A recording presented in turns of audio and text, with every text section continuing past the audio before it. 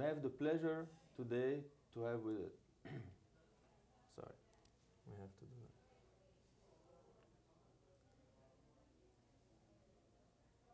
We have the pleasure to have with us today Mr. Najeeb Halaby, Chairman of the Board of Trustees for the American University in Beirut. Hello, Mr. Halaby.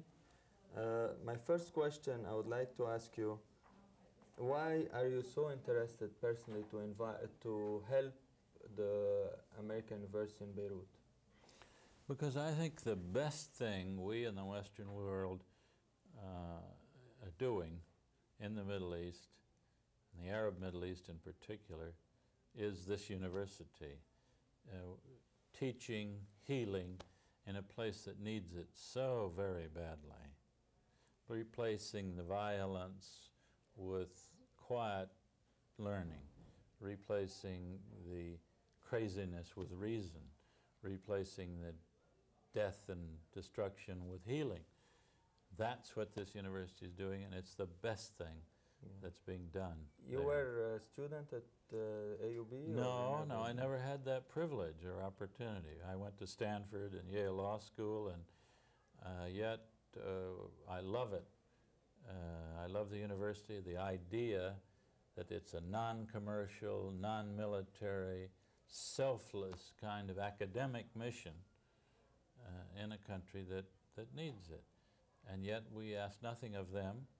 It's we give, and instead of bombs and cannon and grenades, it's comparative religion, comparative government, it's philosophy, it's technology, it's medicine, and that's the best of America.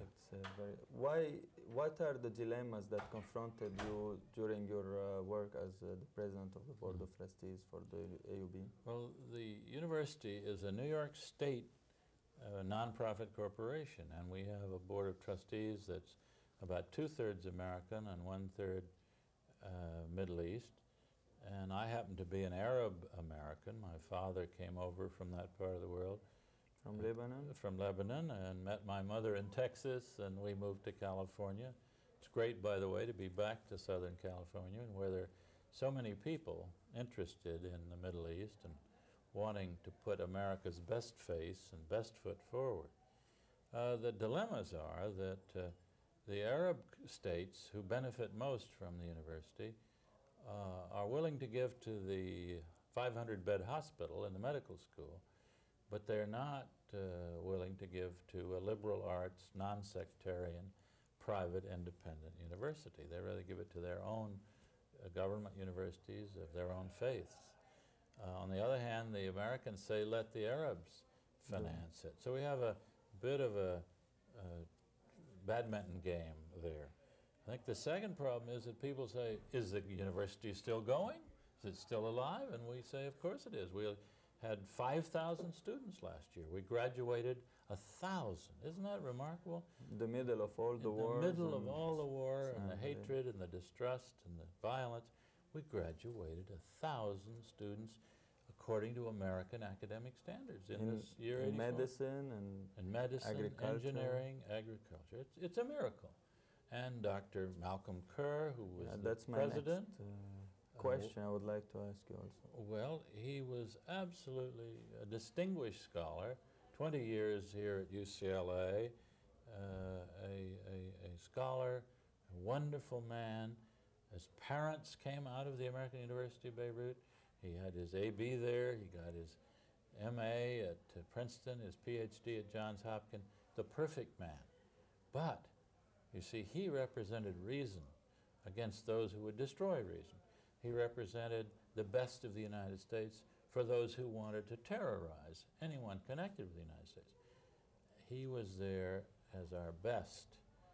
And we must remember him, and the way to remember him is to bring the best and brightest with the greatest need for learning and healing power from all over the Middle East to that university. All the teaching is in English.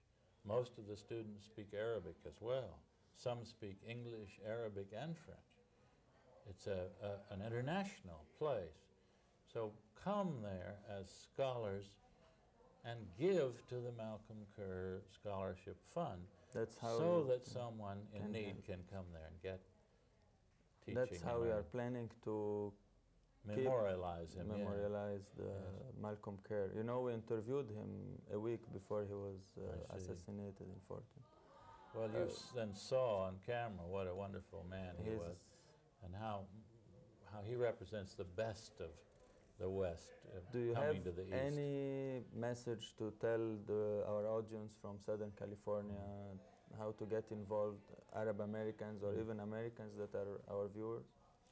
Well, I think this is of great interest to Arab Americans, but even more important to Americans without any connection with the Middle East.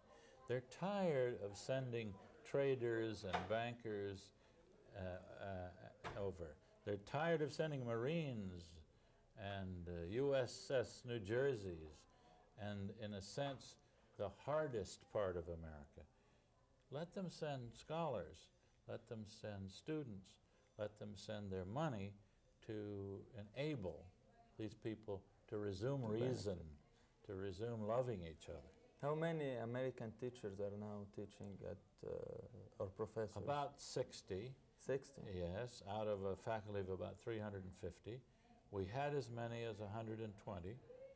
We hope we can replenish and renew the American component of this international faculty.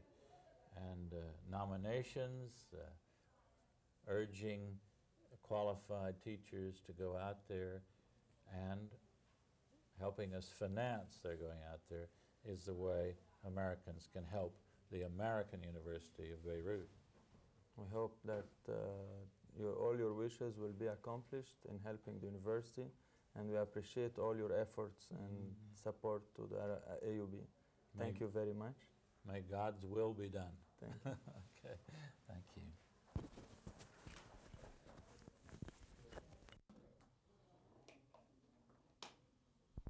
So what is The first question? Ask her question. So you go to USC? Yeah. Yes. What are you studying there? Economics. Really? Yeah, Economics? could you look to this side? How are you doing with the Olympics there at USC? Fine. I don't live there, so I don't really. Why are you personally interested? Why are you personally interested in helping the University of America? Just a second. Go ahead. Why are you so interested in? I'm sorry, I talk between you, so. Oh. Mr. Halaby, why are you so interested in helping the University of Beirut? One more time. That was good. Mr. Halaby, why are you so interested in helping the American University of Beirut? Mr. Halaby, why are you so interested personally in helping the American University of Beirut? Wait.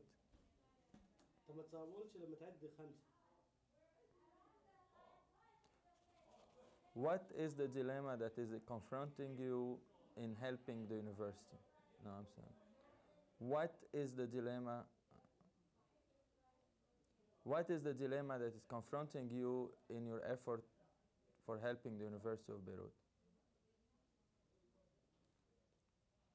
Stop. What is the dilemma that is confronting you in your efforts to helping the American University of Beirut?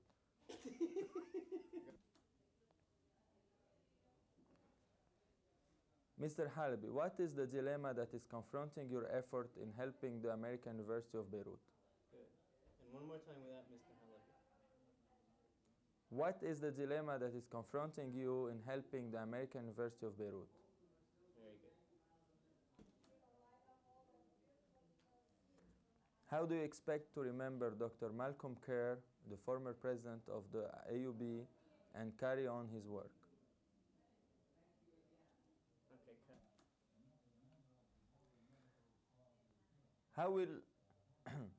How will you remember Dr. Malcolm Kerr, the former president of the AUB, and carry on his work? Okay. One more time, only a little softer in your delivery. How will you remember? How will you remember? You're going? Yes, sir. How will you remember Dr. Malcolm Kerr, the former president of AUB, and carry on his work? How do you remember? How many American professors are teaching at AUB now? Currently teaching at AUB?